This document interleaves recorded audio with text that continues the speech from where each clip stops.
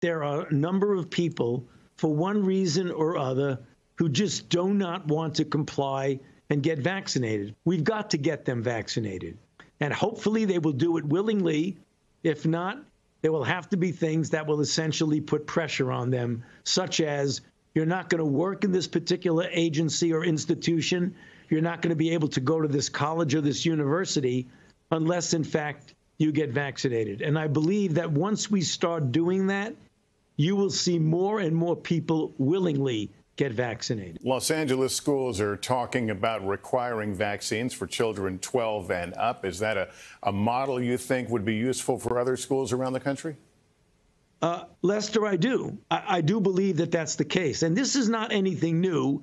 We have requirements for vaccination for a number of other diseases in the school system. So it would not be a unique situation to have requirements of children 12 years old and older to have the vaccination for COVID-19.